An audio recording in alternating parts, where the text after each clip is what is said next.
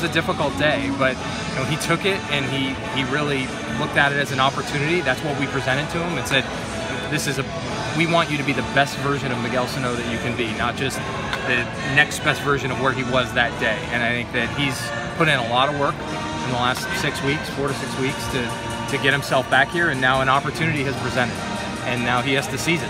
And ultimately he needs to continue to grow and develop here. Not just Miguel, that's any young player, but I think in his particular case, this is that opportunity. And I think some people deserve a lot of credit in this process.